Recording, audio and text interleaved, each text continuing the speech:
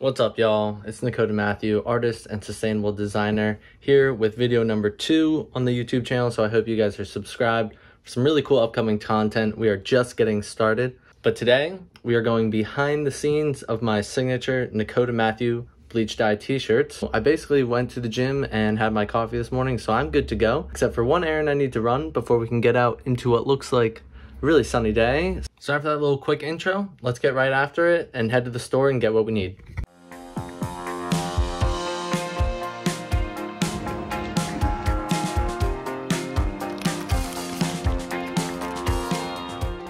All right, so we got what we need. Now we're gonna head back to the house and get started. All right, we're back, and now first thing we gotta do is take the studio, move it outside. All right, y'all, we are outside and we are basically all set up and ready to go. So I'm already kind of getting started, but let me just give you a little rundown on how we're doing it. So the first thing you want to do is soak your shirts in just plain water and then rinse the water out so they're nice and wet. Second, you want to make sure the bleach is in a nice bottle that's easy to use. And then from there, you just want to scrunch the shirt up, or you can twist it to give it the spiral design. Once the shirt is all ready to go, you just put it out and cover it. Just cover it in bleach as much as you want. Then all you gotta do is wait, and a little bit later, just flip them over and put some more on the other side. After that, rinse them out, make sure all the bleach and any coloring is out, and give them a nice wash. Should be good to go.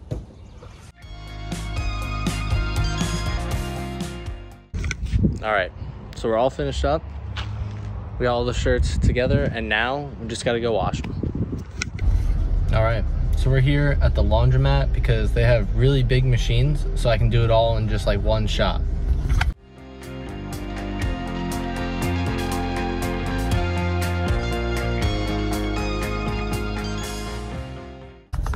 All right, so now while those are in the wash, I'm gonna trust that they'll be okay and just run over to the beverage distributor really quick to see if I can find a beer I've been looking for.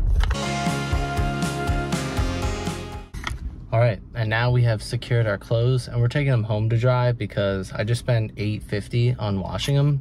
I had no clue, what a waste. All right, so they didn't have the beer that I was looking for, but they did have something that tickled my fancy a little bit. So I found this beer. It says Cervezas Alhambra, and then it says Reserva Cerveza Roja, which means red beer. So it's a product of Spain. I've never had red beer before, but if you have, comment below what I'm getting myself into, but you're gonna find out. All right, so all the shirts are now in the dryer and they look really good. Now you know, they're really not complete without the front pockets.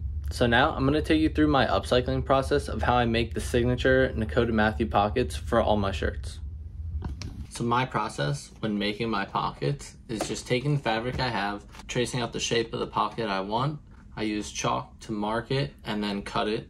And then I use my mat to measure out measurements on each corner to where I'm gonna fold it before putting it onto the shirt. From there I fold down the top part and hem that down. And then I don't really fold the sides in until I'm ready to put it onto the shirt. Can't forget to put on the final Nakota Matthew stitch. All right, so we're gonna take a break and try this beer. All right, so we got our chilled mug and our beer that was in the freezer actually for a little bit. See how red it really is. Interesting. All right, not as much fizz as I was expecting. Cheers.